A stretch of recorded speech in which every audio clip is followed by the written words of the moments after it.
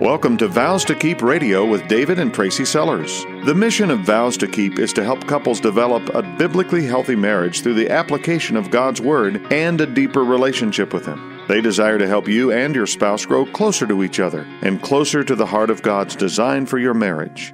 Now, here's David and Tracy with today's broadcast. We are David and Tracy Sellers, and we have made Vows to Keep. We're super excited today because we're going to be beginning a new series. And this series we're titling The Bible for Marriage. No, we're not writing a book that you could pick up online. It's not like the book that I've been looking for, the handbook for new pilots. I so want to be a new pilot soon. Or maybe the ultimate guide for travel. Maybe all of the things that you could ever know about barbecue. Nope, we're not writing a new guidebook. Yes, we're going to be talking about the most important earthly relationship, your marriage. But anything on Vows to Keep Radio that we could tell you from our own advice would either be one of two things. It would be our own personal opinion, or it'd be advice based on something good or bad that we had heard from somewhere else. And that wouldn't be a broadcast worth listening to. You've already got too much of that kind of self-help type stuff going through your head. So that's why on Vows to Keep Radio, you hear us getting down to business. We do our best to rightly divide the word of truth. We want to get to the heart of the matter with you and with your spouse. And we can only do that if we go directly to God's Word for the source of everything that there is to know about life. So in this Bible for Marriage series, we're literally going to be talking about how the Bible, the only source of truth, applies to your marriage. In this series, we're going to be looking at the Sermon on the Mount and what it has to teach you about your heart and your marriage. We're going to be studying in this series the 10 Commandments, the fruit of the Spirit, the miracles of Jesus, and the Great Commandment, and along with other things. Nothing but God's Word will answer the most pressing questions. Nothing but God's Word will satisfy that longing that's within inside of us that we sometimes even can't put our finger on. I think every new year, people do try to put their finger on that thing they think is missing from their life. Sometimes I've done that, David. Sometimes I've made a New Year's resolution, and then I've made it the thing that I chase after. We're determined that we're going to do something better, like getting a handle on our diet and exercise or our finances, or maybe even having a healthier marriage. Or maybe it's that we just want to do something new. We want to start a new hobby. We want to take up flying lessons, right, David? That's we right. want to volunteer more or save money, whatever that new thing is.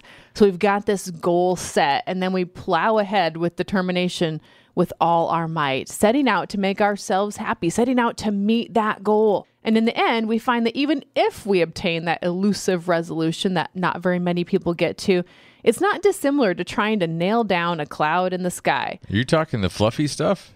Yeah, you know, those clouds, they can get pretty close to the ground, Yep. you know, in the form of fog, but they become like a mist that vanishes at the first touch. Now, it's not the turn of the new year right now, but deep inside you, there's still that desire to open the junk drawer, grab the hammer and nails, and head outside to capture that elusive cloud you're after. All the stuff that we want that we can never seem to get our hands on. We're told by our sinful desires, our media, our friends, even our well-meaning husband or wife, what is going to make our little life happy? What's going to make it blessed, blissful, even utopic? But then as hard as we try, those things just seem to be right out of reach, like trying to nail down that cloud. Solomon, who had everything this world could offer, read about it sometime in God's Word. He had similar feelings to this. He says in Ecclesiastes 2:11, I considered all that my hands had done and the toil I had expended in doing it, and behold, all was vanity and striving after the wind, and there was nothing to be gained under the sun. So where have you found this to be true in your life? Where have you strived in your marriage, in your own effort, and just found it to be totally unfruitful? Maybe you've even taken the advice to heart that you need to make yourself happy first, and then you'll be a good wife. Or maybe you've resolved that your happiness actually depends on someone else, like your spouse. You've thought, okay, if only I could have a husband who did A, B, or C for me. Or maybe if I only had a husband who didn't do A, B, or C, that's when I'd be happy. That's when I'd be satisfied. If only my kids didn't disobey me so much, I would be happy. If only my cars would hold together and not need so much maintenance. Well, I think Solomon sums it up well for us in this verse that I just read to you. When we pursue us, it is dissatisfying. Evenings become about satiating an unnamed desire as we stare at the TV or the iPad screen for hours, as if something that's contained there is going to fill us up. It never does.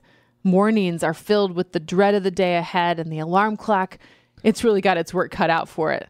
That poor thing gets practically smacked on the head every single day of its life, right? 6 a.m., bam.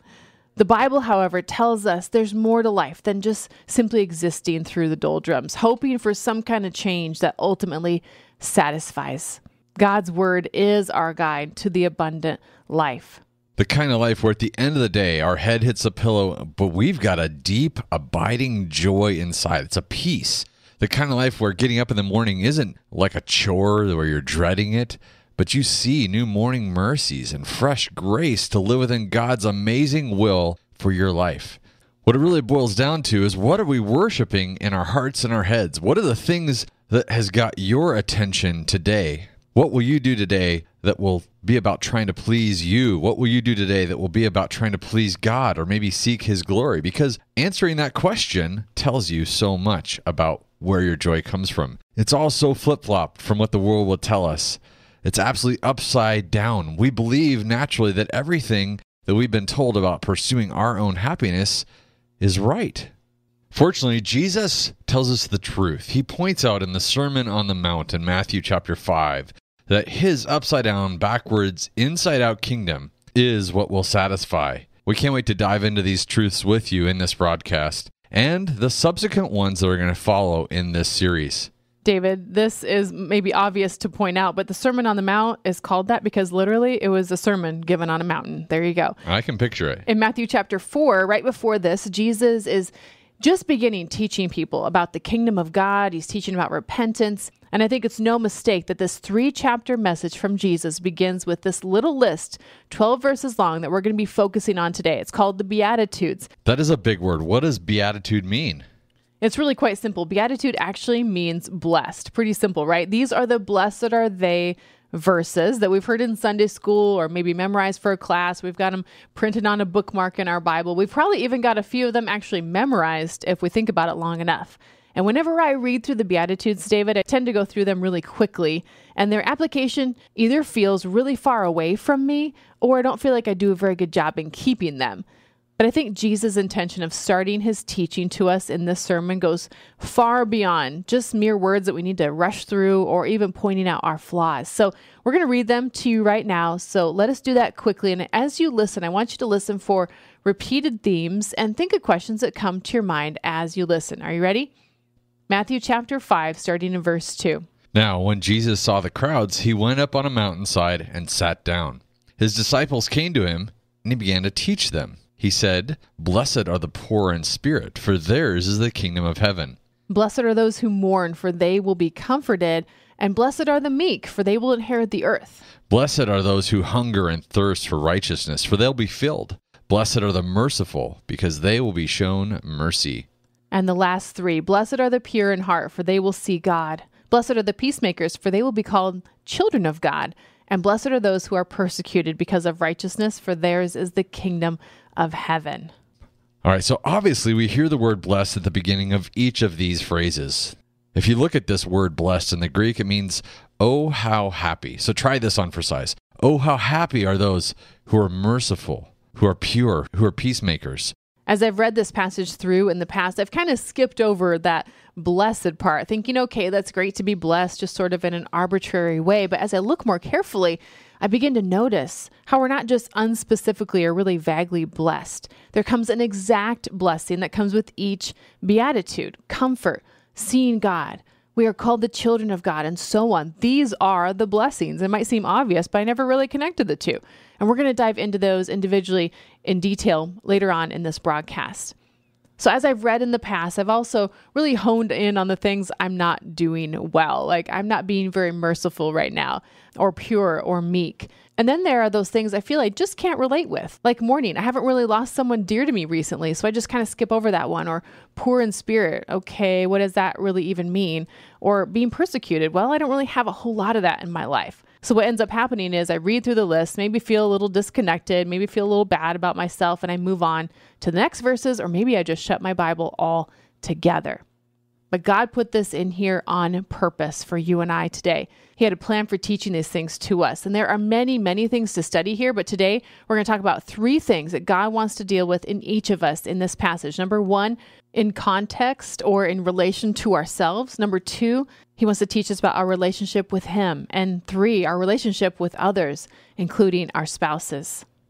Like Tracy said, with these verses, we can assess what it is that we pursue, what we worship, what we believe, and then how it's lived out in our lives on a practical level. Now, there's 8 Beatitudes, and they can be broken down into 4 categories. The first 3 are like an emptying, really a surrendering. Next comes the answer to our longings, to our needs. And after we've been filled, come 3 ways that God works in our hearts to produce the fruit of the Holy Spirit in our lives, something we all want. And then, finally, comes down to how are we going to handle the sin of other people? So let's start with the first 3. Blessed are the poor in spirit. Blessed are those who mourn, and blessed are the meek. Let's jump into this first one, poor in spirit. Let me read it to you from the Amplified Version. It says, blessed or spiritually prosperous, happy to be admired are the poor in spirit, those who are devoid of spiritual arrogance, those who regard themselves as insignificant, for theirs is the kingdom of heaven, both now and forever. See, this blessing takes us from the lowest of lows to the highest of highs at the first drop of faith we put in our Savior, Jesus Christ. David, this is the best place to be, poor in spirit, because it's here where we recognize that we are bankrupt spiritually. And when we recognize that, we take a place of humility. We are literally crying out, God, you have got to help me. I need you to save me. And this is an all-important juncture in each of our lives. Are we going to choose at that moment to put our faith in Jesus Christ, going from wretched sinners to glorious sons and daughters of the Most High, or are we going to try to figure this thing out for ourselves? When we choose God, when we choose Jesus, that's when he can promise us the kingdom of heaven. This beatitude really should cause all of us to examine where we're at before God. Is he our Heavenly Father? Have we put our faith in his Son, Jesus? If you're not sure where you stand, take this moment to get your heart right before God. Now, if you know you've been saved by grace, Jesus is your Savior, this verse should cause you to want to examine where you're at and just get anything out in the open that's between you and God and between you and your spouse. We let our sin drive us away from the cross when it should be driving us to the cross. Because it says, blessed are you if you stand before God poor in spirit, in a decision of humility, just ready and willing to accept his grace and his mercy. And when you're able to see yourself as the recipient of God's amazing love shown through his Son, Christ Jesus, I believe that you're going to see yourself primed. You're going to see yourself as, maybe a sinner. Maybe your spouse is a sinner in need of him just like you are, but a God who loves them, who wants to love them. But when you see that you're able to receive God's amazing love offered through his Son, Jesus Christ, everything should be different. You should be primed and ready, seeing your spouse as the sinner that they are in need, just like you are, of a God who loves them, who wants them, who would never turn away from them, no matter how they acted. But it's only then that we're able to be humble enough to admit that we need that kind of help, that we want that same kind of help for our husband or for our wife through us. That sin you see in yourself, the sin you see in your wife, your kids, your extended family, your coworkers, the sin you see on the news, that brings us to verse 4. Blessed are those who mourn, for they will be comforted. See, the appalling condition of not only our own hearts without God, but also the state of our home and our world because of sin is going to cause us to do one of 2 things. It's either going to cause you to want to give up, stick your head in the sand, or even join in on the sin, or it's going to cause you to run to God and take up his purpose and vision for his people and his creation. If you let your agony over sin take you to God's throne again and again, it's going to turn your heart towards God. It's going to teach you about him. It's going to help you be an advocate for your spouse when they sin over and over again. What's interesting is that mess that exists between you and your spouse is not how God intended it to be. But of course, when we're in that position, we run from what God wants, that togetherness, that unity. Sin entered the world, and now we live with its consequences. And one of them is the isolation it creates in our marriage. But here's the blessing. We are just sojourners passing through this world with a purpose. This is not our home. One day it says in Revelation 21:4, God will wipe away every tear from our eyes. All will be restored. Praise God.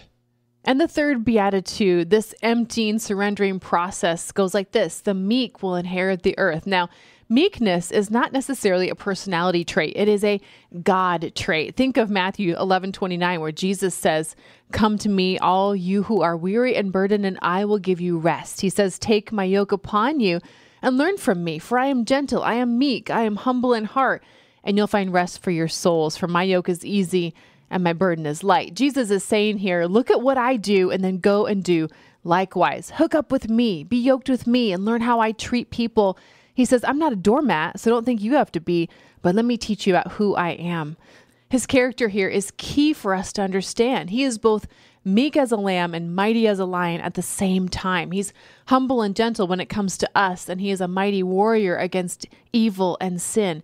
Listen to this beatitude from the Amplified version. It says, "Blessed, inwardly peaceful, spiritually secure, worthy of respect are the gentle, the kind-hearted, the sweet-spirited, the self-controlled, for they will inherit the earth." Ephesians chapter 4 talks about putting off our old self, the one that's corrupted by evil desires, and to instead put on the new self, created to be like God in true righteousness and holiness. Yes, truly, blessed are the meek, for they will inherit the earth. Jesus is asking us here to put on the character that he has displayed for us, to put on meekness. See, it's in these first three beatitudes that we are emptied. And we're not being emptied so we can remain that way. It's so that we're ready for what's next. We're ready to be filled up to the brim with everything God is ready to pour out into us. And that's where we come to verse 6.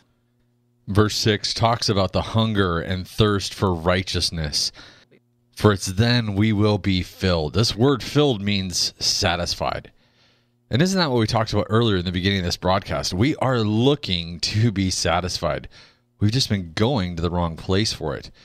If we read this verse in the Amplified version, it says, "Blessed, joyful, nourished by God's goodness are those who hunger and thirst for righteousness, those who actively seek that right standing with God, for they will be completely satisfied." And this is the kind of thirst that isn't just a one and done. This is a continual pursuit of everything God would offer and nothing from anywhere else.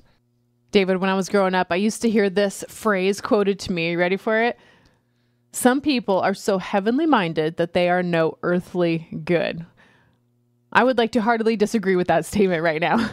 Our hearts and minds should be so seeking after God and setting our eyes on the things of the kingdom of God that nothing else would ever do. See, it's when we grow in grace and from glory to glory as we behold God that we are even more moldable clay in his hands. And it's then that he can use us more and more because we no longer stand in the way. It's when we hunger and thirst for righteousness that we'll be filled and we are ready to be used by God. So how is hunger and thirst for righteousness showing up in your house right now? How is hunger and thirst for righteousness being seen in your marriage? Is fulfilling your role in your marriage with joyous pursuit a visible goal in your life, or have you just given into disregarding it? Let me ask that in a different way. Are you satisfied with how God is loving your spouse through you? If not, pray today for God to give you a hunger and a thirst for all that he has for you and a complete distaste for everything of the world you might focus on instead. This is a really pivotal point in your marriage and in your life and in your home. Take some assessment of what you're listening to. Take some assessment of what you're watching on the screen, what you're allowing your kids to put in front of their eyes too. See, God is asking you to come out and be separate from the world so he can fill you to the full with himself. So as we wrap up this first installment in the series called The Bible for Marriage on VowsToKeep Radio, I want to touch on the 4 final Beatitudes. And this is found in verse 7, 8, 9, and 10. It says, being merciful and shown mercy, being pure in heart and seeing God, being peacemakers who are called children of God, and being persecuted because of righteousness, and how that brings you to the kingdom of heaven. These final 4 Beatitudes are a result of what happens when we've been emptied out, but then filled up again. So we're putting off our old nature, and we're becoming more like Christ.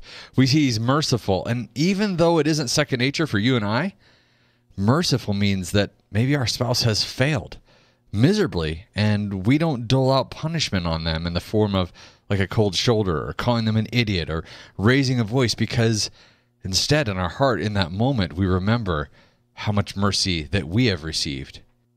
The next one, David says, "Blessed are the pure in heart, for they will see God." Now, you and I, we aren't sinless, but we do stand before God, clothed in his righteousness. And in the meantime, while we're here on earth, we are being filled up every day as we read God's word. That's what's changing our desires to want to be holy and to pursue God, like it says in 1 Peter 1:16. See, we are seeing God work in our lives as we pursue him. We're noticing how he's ever present with us. We're seeing God at work in our spouse's life as well. And that's the blessing of a pure heart, one cleansed by the blood, one in pursuit of becoming like him. We see him at every turn. And then the next one, David says, "Blessed are the peacemakers, for they will be called children of God." And as children of God, we are becoming more like him. We're growing in the fruits of the Spirit, and we're recognizing that God always deals with our sin. He never lets a sin go. He is the ultimate peacemaker. God has called you to see his world his way, to see your husband the way he sees him. Your sin, your spouse's sin, should cause you to react, never willing just to allow sin to rule your spouse, but stepping in, because a peacemaker is one who confronts sin. A peacemaker works to create peace. We should never make a handshake agreement with sin. It wants us to, right? It wants us to be sucked into it. But a godly person can't coexist with a sin that is just flaring up in their life. So if there's sin in your marriage and you're looking for peace without dealing with it first, that's not going to work. 2 Corinthians 5:20 is our commission. So we are Christ's ambassador, it reads.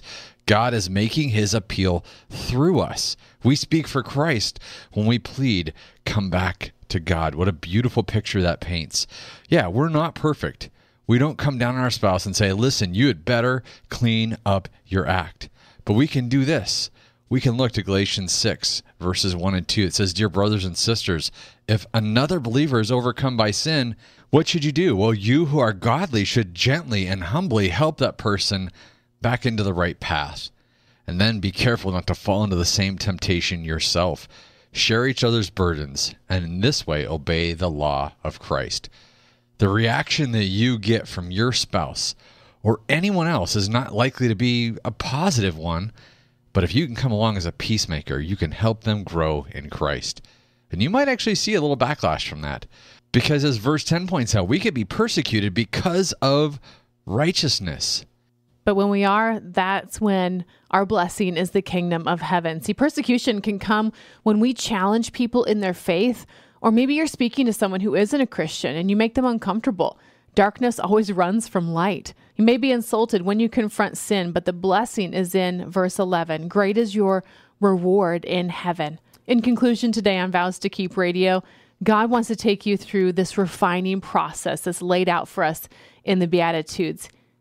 Those first three that walk you through the emptying and surrendering process. Then verse 4, where you are filled to the full as you hunger and thirst for righteousness. And then how to live out your faith in the final 4 Beatitudes. Like what you heard today on Vows to Keep Radio? Listen to more life-changing broadcasts at VowsToKeep.com. God has the best in mind for you, and he awaits eagerly to give you each one of these promises. So let's finish today by reading 1 Peter chapter 1. This is verse 3 and 4. It says, "By his divine power, God has given us everything we need for a godly life." Is that something which you can see as you look at these Beatitudes? Our prayer for you is that you would not just glaze over these verses anymore in the future, that you would not just look at them with a hopelessness that you can't do what they're saying. In fact, God shows you exactly the cause and effect of being a follower of him. And join us next week as we continue on Vows to Keep Radio in this series, The Bible for Marriage. Vows to Keep is supported by a team which includes biblical coaches, writers, and pastoral advisors. If you have a desire to serve marriages in your community, we would love to hear from you.